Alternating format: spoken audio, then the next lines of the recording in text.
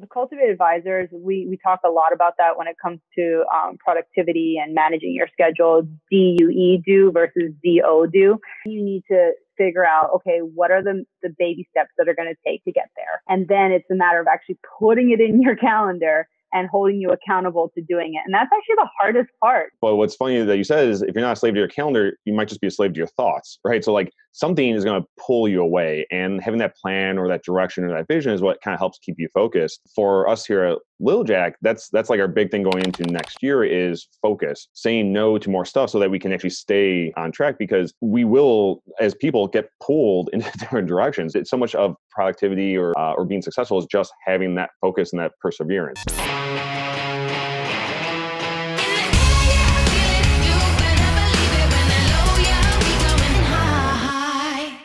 So who are you and what do you do? My name is Elisa Au, and I am a karate athlete, Olympic hopeful / business advisor with Cultivate Advisors. So what makes you an expert, or when did you cross that threshold into becoming an expert as a business advisor? The same thing. I have the experience. I ran a business. It doesn't make me an expert per se, but it gives me the experience and the know-how to be able to help others. Be like, hey, I've been in your shoes before. Let me give you some advice. Let me give you some tools to help you move forward to where you want to get to. So that's it's more like a senior helper. Just starting from the top, what does it mean to be an Olympic hopeful? So what it means to be an Olympic hopeful is that you have a chance to represent Team USA at the Olympic Games. Karate, it's really like a one-time deal when it comes to the sport of karate. Some people have assumed that it's always been an Olympic sport because it's been the Pan Am Games, because people see like martial arts in Olympics, but actually it's only been judo and taekwondo. But we have been at big events like the Pan Am Games. We have our own world championships that are held every other year. So it's a very, very developed athletic sport. And so for karate, it's per weight class 10 athletes. And so they're going to do this Olympic qualification tournament in Paris, which was supposed to happen in May of this year. And so from there, they were able to pick those last 5. I'm competing in Paris in June, and we'll see. Like, that's my spot. That's my one chance to get in. So to be at that level has got to be quite an honor. Or what does it mean to you to be in this position? It means so much for me to be in this position because I've actually been really, really blessed and really successful throughout my entire karate career. I was like junior world champion, junior Pan American champion. So I've been doing this for a while. I actually won 3 world championship titles when I was 21 and 23 years old. And I'm the only American female to win a world championship. Super proud of my accomplishments, but I walked away from the sport in 2010, had 2 kids, thought my training days and competing days were over. 2017, I came back after 7 years of not competing. The rules had changed, everything changed. A year later, I tore my ACL in competition. So to climb back from all of that, it means a lot for me to be that one person for US to, have a chance at the Olympics. You had mentioned that you had some trials in 2018, 2019. So what happened there? I think I didn't take it seriously enough. I think I just underestimated my competition and just assumed that I would just, be that number 1 spot. And I didn't. I failed. I failed in 2018. I failed worse in 2019. When 2020 came around, I'm like, it's now or never. Like, if I don't get that number 1 spot in 2020, my whole Olympic journey is done. It's done. Like that, it's that or nothing. And so I was able to pull it off. I was able to get serious and figure out how to make it happen. And what I like about sports is that it does teach you perseverance and long-term goal setting, because it's not something like you fail on Monday, you go back Tuesday and win.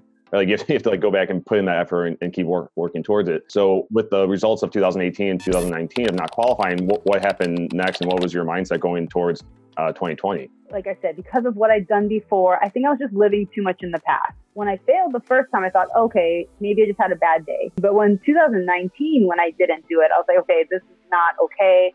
I need to get back to basics. Forget about everything that happened in the past. Forget about the world championships. Forget about any accomplishment I had ever received or achieved in the past. The goal is to win the next team trial. That's the goal. I think I forgot that graduated learning. I forgot that step-by-step process. Are you familiar with Atomic Habits, or have you read Atomic Habits? Mm-mm. So it's a book, and one of the concepts in it is 1%, that you can improve things 1% at a time. There's actually a really good story in there about, I believe it was the British cycling team. They lost the Olympics like really bad, and then they came back 4 years later and ended up dominating in almost like every category, because the coach's approach was, let's just do 1% thing better every day. Let's tweak the bike here. Let's do this. Let's do that. And just focus on these micro adjustments over a 4-year period. And it had huge impacts to their performance. It totally resonates with me. What I had to work on, like, let's just make sure that I can get point by point, match by match. That would lead to getting that number one spot in the US team. And now that I've secured that, okay, now what are the next steps it's going to take to do the Paris tournament? So I'm not even thinking about the Olympics, really. I'm thinking about like this next tournament. And I think that's so important, is that, yeah, you have a vision and you have a general direction of, I'm going this way, which is the Olympics. That doesn't tell you what to do tomorrow, right? So like, you have to then break it down to going, okay, so what is tomorrow? What are those action items? What have you learned about breaking down these goals and visions that you either apply in your practice or in business? Every successful athlete has a daily training plan. Like, they're not just saying, yeah, Olympics. They don't just wake up in the morning and say, yeah, Olympics, and just like go out and train. Like, there's an actual macro plan, micro plan. There's everything, down to every second, down to their nutrition, down to their sleep habits, everything. First of all, why? Why 2 million? Is that an ego thing, or is there a real reason behind why you want to be at that number? And then from there, like, okay, well, what does that break down to in terms of your sales? Okay, let's talk about that. And then, okay, how are you going to get to your sales? What does your sales pipeline look like? What does your marketing look like? Tons of parallels. And it's really helped me to be able to like tell stories. And what I really like about that is, I think it really shines a light on the difference between behavior and outcome and how to focus on things. So like, the outcome is, getting to the Olympics, or the outcome is having that $2 million business. But you have to focus on, what is the behavior? Like, what are you doing today? What are you doing tomorrow? And those behaviors will then impact or help you get to those outcomes. But you can't reach the outcomes if you don't understand what the behavior is, what you need to do. So knowing what the goal is, what's the strategy to get to the goal, and then what are the tactics that you're going to actually implement to make sure you get to that goal. So it's really breaking it down into really granular pieces. Whenever I have something that is due, or like the outcome of this task, that's the due date. Like, it has to be done or produced at this time. So now I have to go back to the schedule and actually decide when things are going to be done. Do you have a model, or do you have a process of how you address, either personally or with your clients? The Cultivate Advisors, we talk a lot about that when it comes to productivity and managing your schedule. DUE, do, versus DO, do. You need to figure out, okay, what are the baby steps that are going to take to get there? And then it's a matter of actually putting it in your calendar and holding you accountable to doing it. And that's actually the hardest part. Like, when you actually have to break it down, slow down so that you can speed up, right? So you slow down to do all the planning. You put the plan in your calendar. And I know a lot of people are really like hesitant about that at first. Like, I'm not a slave to my calendar. It's like, well, if you don't put in your calendar, then you're just a slave to like all these thoughts going in your head. And like, it's just a lot more clarity. And then also, when working with an advisor, you can have that accountability piece too. So if I know that you want to implement something by a specific date, then I'm going to hold you accountable to that. So that really helps. It really like keeps the tension on things. And it's the same thing in sport with your coach, right? Like, that's why you have a coach, to hold you accountable. I think that's a great point. It's like, even at your level, you still have a coach, right? So it's like, even these businesses, whether you're successful or not, having that coach, that advisor, that network, that group is so impactful to accountability, or just even thoughts or outside perspective. Yeah, absolutely. Like, every athlete has a coach. When it comes to business, it takes superhuman power to be able to accomplish something on your own without anyone holding you accountable. I'd say even those people who can do it on their own probably could still benefit from a coach, but gist of it is that having that outside perspective and accountability is so impactful. But what's funny that you said is, if you're not a slave to your calendar, you might just be a slave to your thoughts, right? So like, something is going to pull you away, and having that plan or that direction or that vision is what kind of helps keep you focused. For us here at Lil Jack, that's like our big thing going into next year, is focus, saying no to more stuff so that we can actually stay on track, because we will, as people, get pulled in different directions. It's so much of productivity or being successful is just having that focus and that perseverance. What have you learned about perseverance through your journey here? I've learned that nothing ever comes easily. Like, that is certainly what I've learned. It all takes repetition. It all takes commitment. But I think it translates so well into the business world. Even if you're not a business owner, just into like your work ethic. Like, how do you set goals for yourself as an adult and actually make sure they happen? Well, it takes a lot of grit and perseverance. Nothing comes easy. When you have something like maybe martial arts where it's a clear step, so maybe it's a certain ranking, or you know that there's a certain direction, or there's at least a structure of like what you can work towards. But for a business, sometimes it's pretty freeform. How does perseverance play into something like that when you don't necessarily know if it will work or where it's going? Like a lot of fulfillment in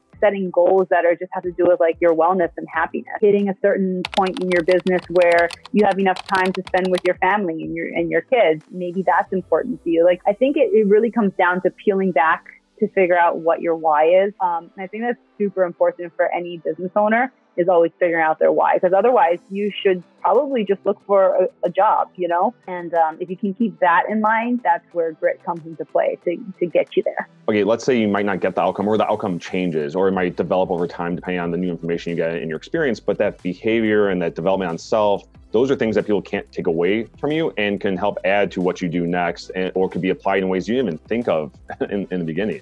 Well, I think it's just really important to remember the journey and the takeaways from all of that you've put into that effort into getting to that goal. And even if you don't get to that goal, well, that grit, that determination, that planning, that commitment that you put into getting there can certainly be transferred into other parts of your life. And one thing that you mentioned that was interesting too is that we all go through these struggles, and people in general might have certain milestones and growing points that we can all relate. The thing we got to remember is at the end of the day, that story is unique to us. And that's one of the things is sometimes we just need to take some time to reflect on what we're doing and really appreciate that maybe not achieving our outcomes, but if we're going through the effort of getting there and that perseverance and that grit, we are building something that can be usable or useful one day, even if we don't see it now. It is. It's important to figure out what makes you unique in the vast sea of choices that we have. What's your journey when it comes to leadership and leadership development? You look at karate and you're like, it's one person fighting another person. How much more individual can you get? But think about the training that goes into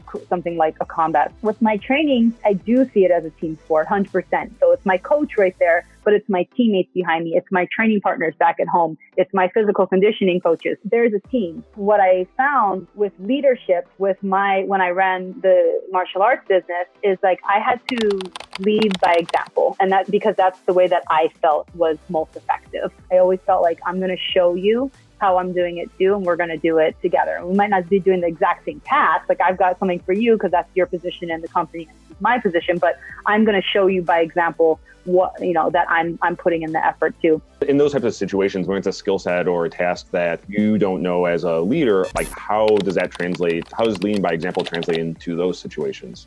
In that example, I would say like, hey, I want to align with the developer first to make sure that, my vision and what I want is really clear with you. And so that we're aligned on that. We know what our goal is, where we want to get to.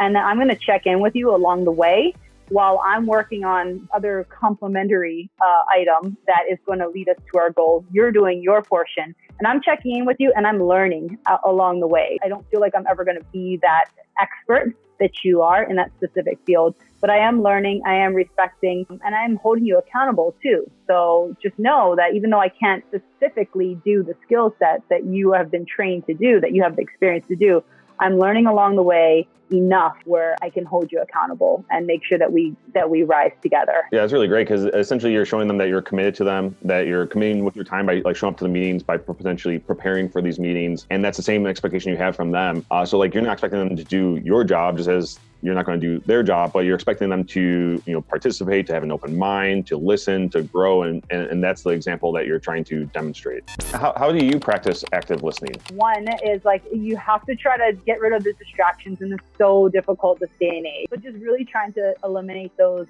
distractions as much as possible.